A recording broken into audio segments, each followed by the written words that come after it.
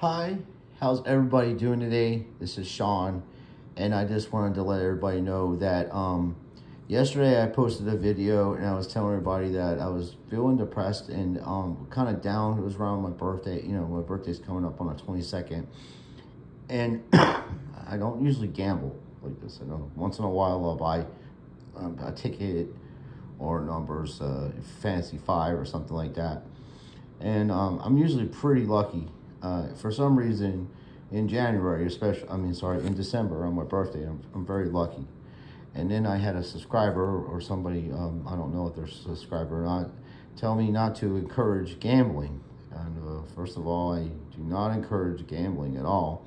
I'm telling you, I'm giving you a testimony of what just happened to me. And I'm going to explain the things that have been happening to me, and you can believe it or not. So I have been praying recently, and I visualized myself winning big money, and I asked God to help me so I can get Christmas gifts and things like that, and to get better. And I visualized this. Now, I went for my walk today because my wife has the car, so I usually walk down to the Circle K. But my friend Rocky, he has a convenience store, and he's from Pakistan, and I've known him for about 10 years. So I walked over there because it's a good stretch of the leg. It's a couple miles, and and then you gotta walk a couple miles back. So when I was a little kid, I was born in Philadelphia, PA, right? And when I was a little kid, I moved. My mom had to move away from Philadelphia because I had a very aggressive, abusive father. So my mom had to literally move me to Florida so this man wouldn't hurt us. So that's a true story, 100% fact. So I got to Florida around 79 as a little kid, so I was about 8 or 9. I was born in 71. Around 80, I'd say. Let's just say 80, I got to Florida. And living in Philadelphia, everything's concrete. There's nothing, I lived in South Philly, and then we would go to Northeast Philly to visit my relatives and stuff. So I lived that was basically all the experience I had was city, concrete, bridges, monuments, things like that. Until a couple times a month, I would say, my dad, when he wasn't being a jack off and beating my mom and I, he would take us to Lancaster, PA, where all the Amish are, so we could buy pies, and things of that nature, in different bakeries, and because we had a big family back then, and we used to go to church on Saturday when they did church times, and Sunday we would go to our families and houses, and then watch football and do things like that. So I'm giving you a little backstory. So when I moved to Florida, we lived by a lake in D-Land. It's in the middle of, it's wilderness, and there's wild animals and shit like that, and things I've never seen before. But what I had a little jar. I went down to the lake, or a little pond. It's like a pond. Well, we do fishing and stuff like that, and get little chubs and all kinds of different fish. But I saw these things called tadpoles, and I was a little kid. I was like, and I didn't know what it was, and I didn't know they were frogs. So I take a jar, and I went down and caught them. And then just on the way to this, reason I'm telling you about this, on the way to the to Rocky, my friend, there's a pond like that, a little big piece of water, and it's got Everglade look to it, a little forest and stuff. It's really, I'll videotape it and show it to you next time I walk over there. So I visualized me doing that as a kid. I actually saw myself as a kid, and you have to be very, very patient. Like, you have to be really still, because little mullets will go into the jar too, and you have to be very, very still. So on the way home from that, I went and bought this ticket. I was walking home. On the way home, I saw this pamphlet, and guess what it's about? It was on the ground. I saw it. It's about what? Frogs have a life cycle. Frogs are eggs. Frogs have a life cycle. Frogs are tadpoles. See? Frogs have a life cycle. Frogs are tadpoles with legs. See, they got little legs. And then, here again. Now, dude, what is the odds of walking home and visualizing this stuff like when you're a kid? See, and then finding a pamphlet about frogs. And then, as I said, yesterday I won 200 and today I won 100. Now, what this guy's saying, hey, you know, don't promote gambling. No, what I'm telling you, dude, if you win this money, like let's say you started off with $20, right? You say, I'll buy 2 tickets for $20 and I'm gonna do business with that, right? And that's all I'm buying, you know? Today, I got this one, and then I got a Christmas tree one for $20. So I spent $30. And once again, it was rolling the dice because, you know, I did win some money yesterday, but after you pay things, you know, bills and things of that nature, because you've got to be responsible. The whole idea of you playing this is to win money so you can pay things and do things. So when you get this money, which is a lot of money for some people and not, you know, some people, like my buddy, Jake the Asshole, which I never knew this about him, and it's kind of cool. He's got a hobby of doing the slot machines, and he's world class at it. The fella is good, and he's won like over $100,000 playing slot machines over the years. And who doesn't know? You know, he doesn't seem like a fella that would do that like that, but it's his hobby, and that's cool. I mean, he doesn't encourage people to gamble. Well, he tells you, hey, if you was to go to Vegas or whatever, and you see a machine that has this, and this on it, you run to that son of a bitch because it's a sure winner. And he does what I do.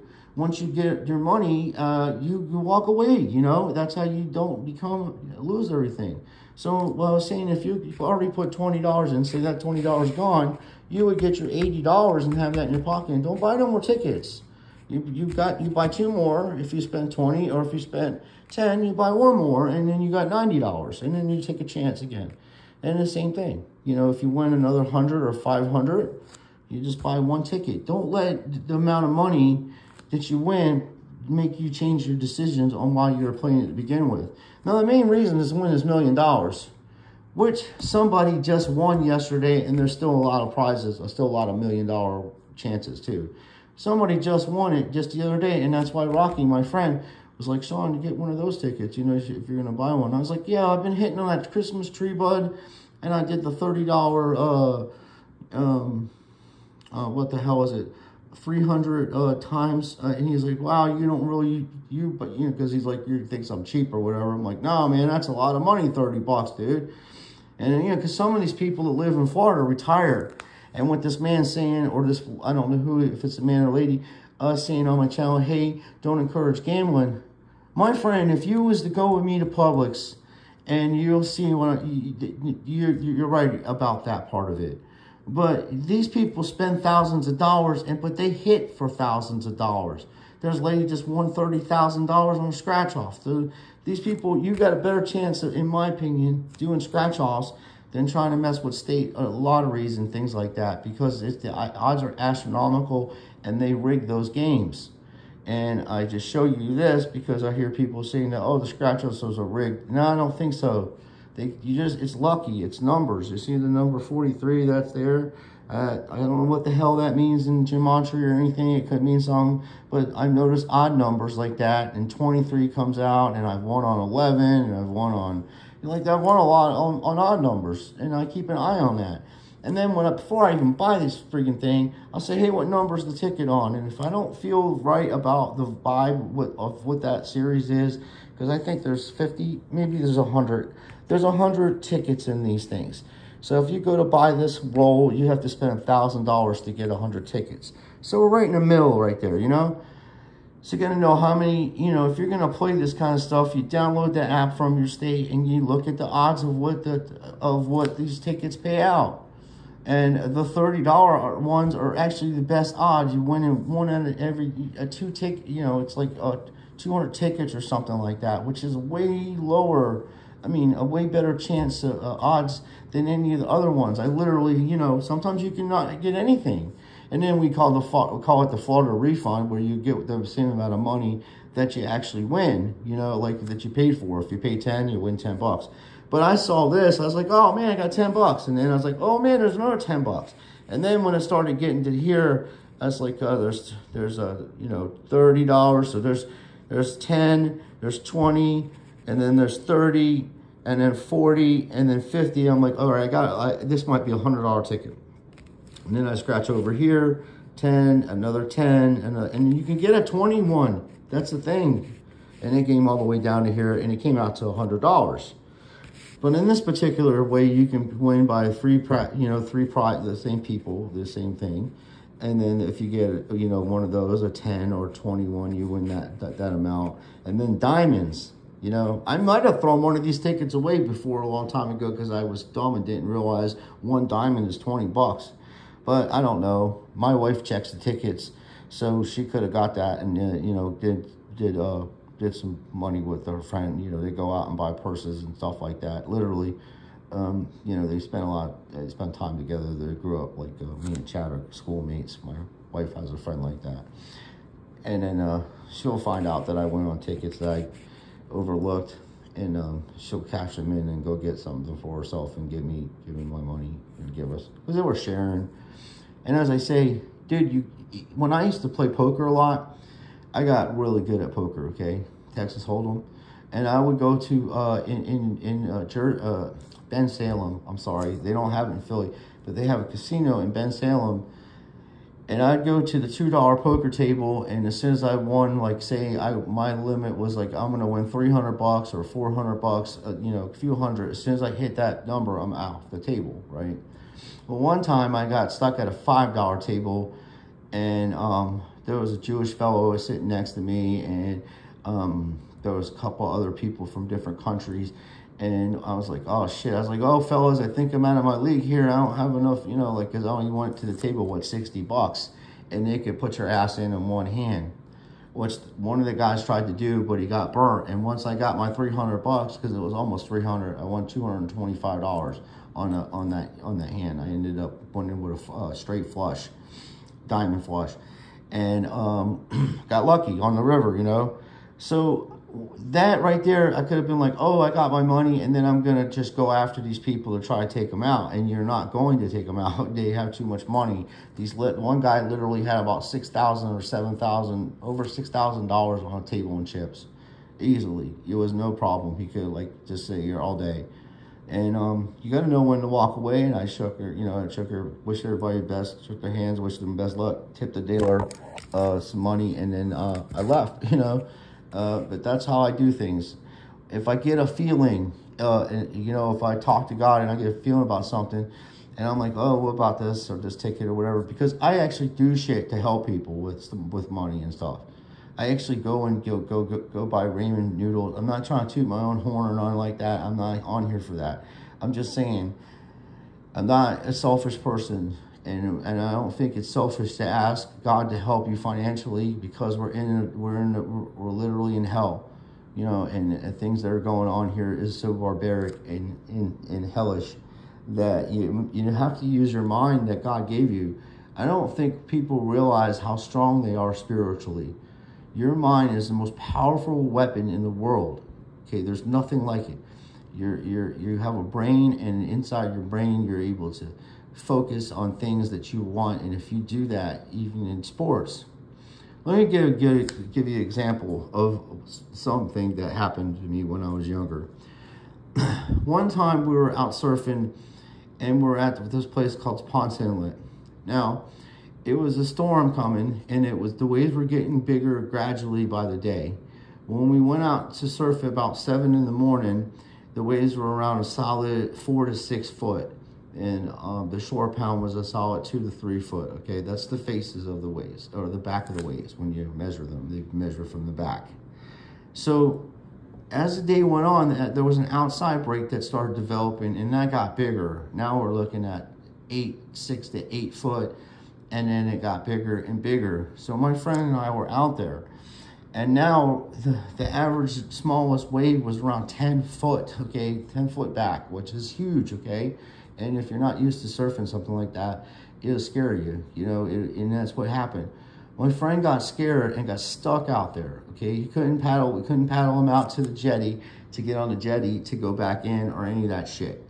So I was like, dude, visualize you surfing on a tiny wave, man. And I was like, just visualize yourself surfing, and you're doing great, and how fast you're gonna go, and how much fun this is gonna be, and you're gonna be okay. Because stuff like that can be life-threatening, folks.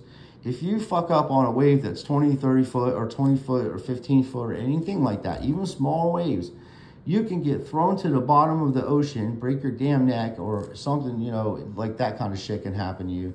Your leash can break off your board and you can be stuck out there in 15-foot surf that comes in 15 to 20 second, you know, intervals. So you know, it's life threatening. So this, my friend, which is like, he's tall as me. I'm only 5'7". I'm not a tall fella. He is big as me, and we were little guys. But I had already surfed bigger waves because I was at Patrick's Air Force Base down in Canaveral, and the waves were big, and I got used to that. And only there, and in that place, you can't really surf the shore pound. It's dangerous because they actually have pieces of the A1A in the ocean, so it sticks out sometimes. So when you're surfing, you have to surf, you know, out to the outside break, and then you ride it all the way.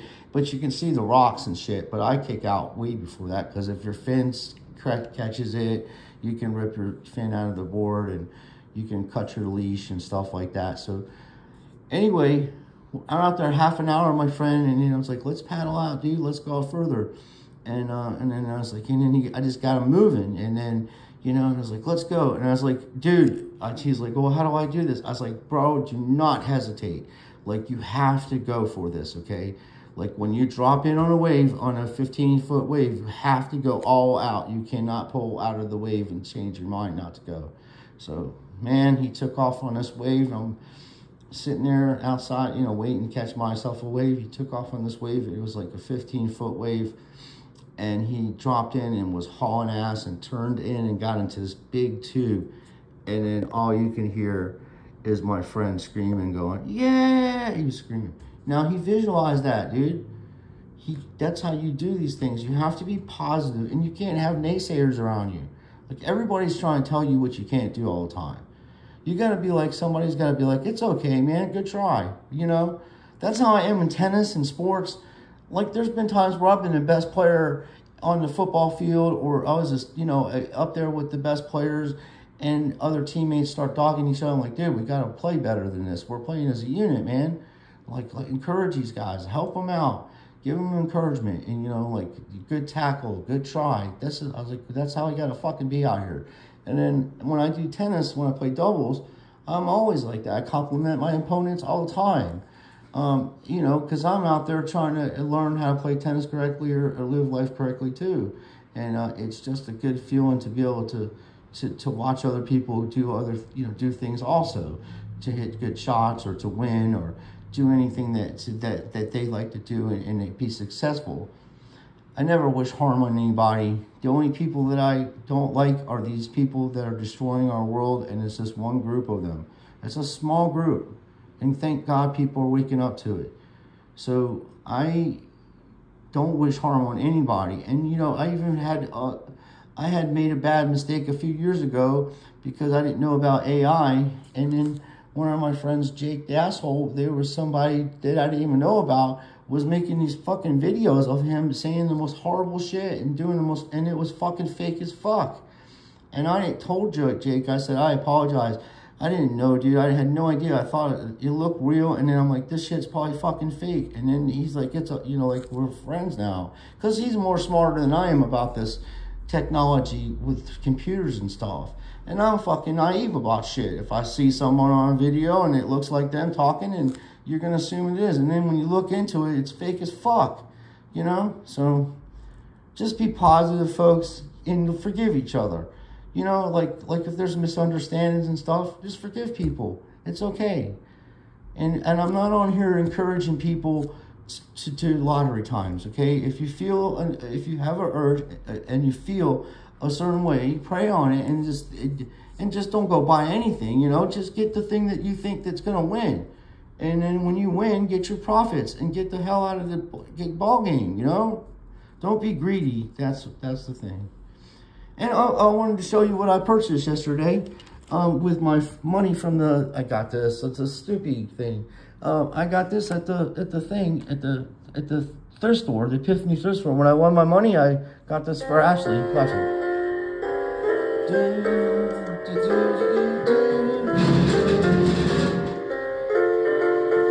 There's more though, folks. There's more. I wanted to leave on a good note. Now watch, he'll do another one.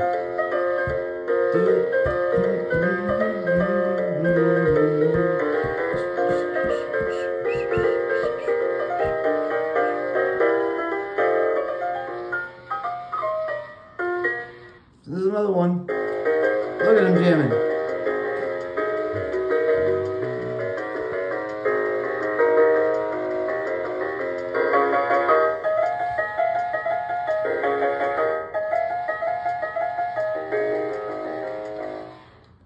Now, I was at the Epiphany and they wanted $10 for it, and everything was marked off at half price.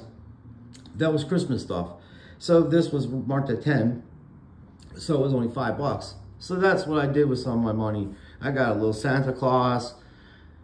I got Ashley a Santa Claus bear. He's a bear that's like got all kinds of Santa Claus stuff on him and shiny and got foil and stuff. So I got that for her. And I was just saying, like, you're supposed to spend money with the communities that you live in and support areas. Like that's this Epiphany Church. They literally give out free food every twice a week at one of these pantries down here. And you don't have to be Catholic. They don't care who you are. All you have to do is, you know, live in the area. So, and if you live on the other side of the bridge, you can go to St. Paul's and they do the same thing. They'll give you free stuff, clothes, food, everything. So I see that kind of stuff with my own eyes, and people may say what they want to say about some of these churches, but the church that I used to go to a long time ago, I don't go to churches anymore. I go to church here in my house. They were always good to people. I mean, the communities, anything, they pay people's water bills, electric bills, all kinds of stuff. And they are the richest organization in the world. So I'm very surprised there wasn't any kind of retribution back after that building, that church got blown up. The Saint Sophias or something like that. It's the third oldest Orthodox Christian church in the world, and it got blown up a month ago when people were trying to hide, you know, from the war and Israel accidentally or something. And I would have to assume that it had to be an accident for them to blow up a church with innocent people in it, because I couldn't imagine anybody really doing that intentionally. How evil would you have to be? Oh, wait a minute. I'm wrong. They did do that intentionally. It's my bad. So, yeah, they admitted it. That's why. But not everything is negative, folks. I just, you know, I'm saying things to let you know that don't blame yourself and don't be so hard on yourself when you're fighting, you know, unsurmountable evil in the world. Okay, so just kind of disconnect yourself. Pray, be spiritual, and know that things are going to get better, and visualize your achievements and be proud of what you've done. If you're a mother and father on here and you have children, you're a great person, you're raising your kids, you have accomplished more than a lot of other people have. So don't worry about what kind of house you live in, or what kind of car you drive, or what kind of clothes you wear, or dad needs a new pair of shoes, or mama needs a new pair of shoes, everybody needs a pair of shoes. You know, you got to make a fucking joke out of some things in your life and laugh at yourself, because it's all absurd. Dude, at the end of the day, if you guys don't break out of this type of shit that's going on in this world and find goodness and mercy in your heart and forgive yourself and forgive others that have wronged you, and listen to your inner self, like your inner speak, when it tells you to buy something like a lottery ticket or not to go down a certain road or anything, it all adds up the same way.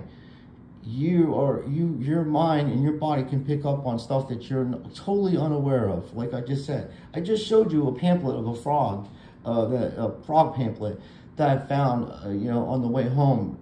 And then prior to that, 30, 40 minutes ago, before I found it, I was actually visualizing myself as a kid back in the D-land in 1980 catching tadpoles, you know. And then I visualized myself today come walking home with a big winning ticket, and I had one. So, and I also, to keep this in mind, now I bought 2 tickets. I bought one ticket for $20, which I did not win on, okay? So I wasn't really there to buy that $20 ticket. That was something that I was like, oh, I've won on that one before, so maybe I should try that, you know, that kind of thing. So, and then this one, that was the ticket that I was supposed to go to buy. Just a $10 ticket. That's all I was supposed to do. But it's okay. I got the ticket that I was supposed to have, and we won. And like I say, I do things with the money because it ain't too much to go to the Dollar Tree and get some ramen noodles. And I think there's 6 of them or 7, maybe 8 of them. There may be an 8-pack or a 10-pack or 5-pack. Not 100% sure. Walmart's got the big ones. And I'll buy them and donate them to the church, because at the end of the day, there's people living around that Epiphany in the back of the church, in that back area. And it ain't hard to heat them up, the ramen noodles. You get a little water boiling and you can cook them things up in a couple of minutes, and it'll give somebody some food to eat. Because not all these people that live in these woods are drug addicts or alcoholics and that type of stuff. They're actually people that work a job and just can't afford to pay the rent. Okay, that's where we're at in this country, and that's what's wrong. And that's why I get upset about that type of stuff. You know, because this could stop overnight. We don't have to stand for this. Every person should have land. Every person should have a house. There should be no taxation on your wages. There should be a monthly tax on land that is being used. Because at the end of the day, all the land really belongs to the community of the people that live in that area.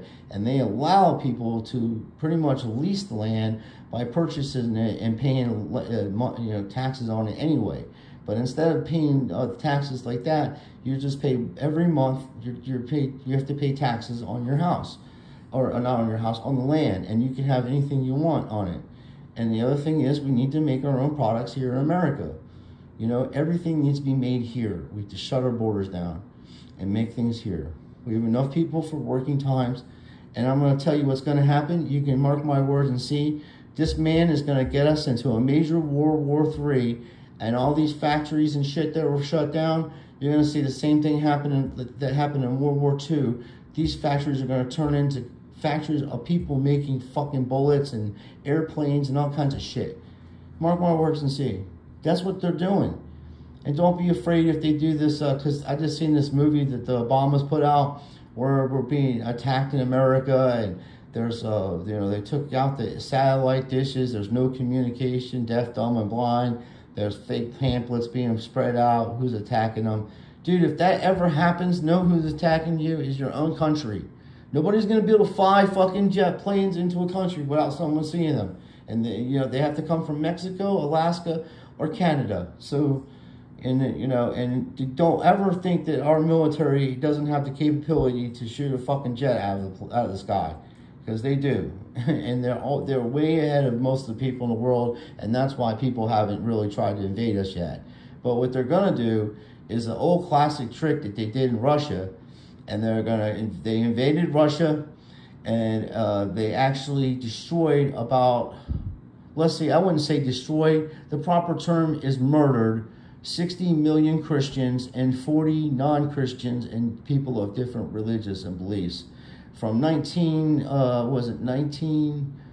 let's say 1900 to 1942, over 100 million people were murdered by these people.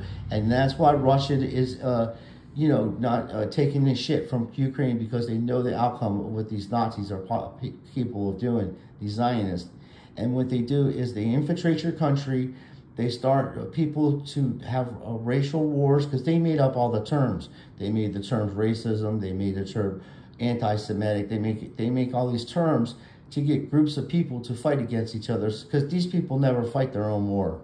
They never fight their own war. They get other people to fight, and they sit back and watch the destruction and evil that they cause. And that's what's happening here in America.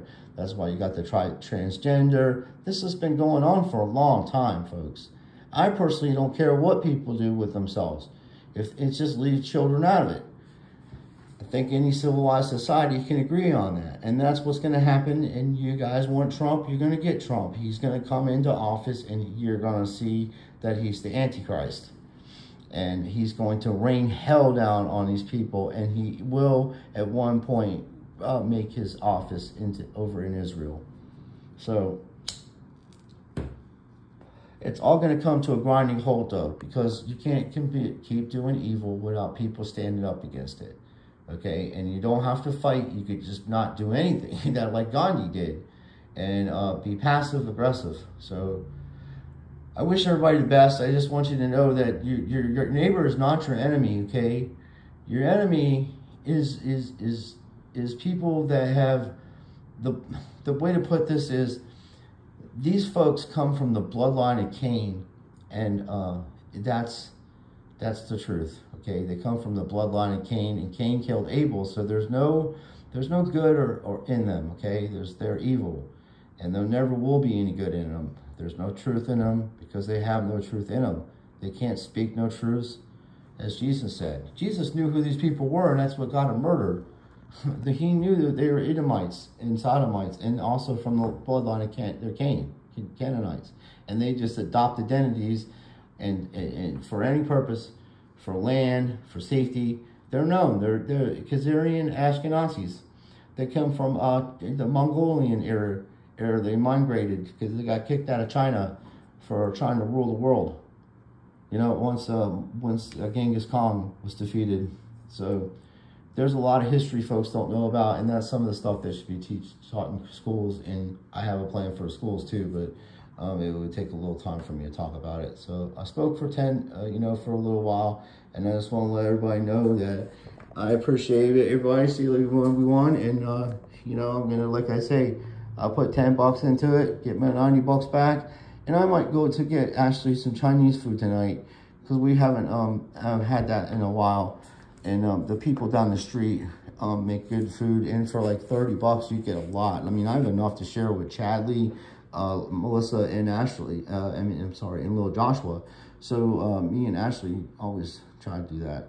Our family lives right next door to us. I live next door to my mother-in-law. Pray for me, please. I love her. She's my schoolmate too, one of my schoolmates. So listen, folks, keep in mind and never forget this. God loves you, and so do I. I love you guys. That's why I make these videos.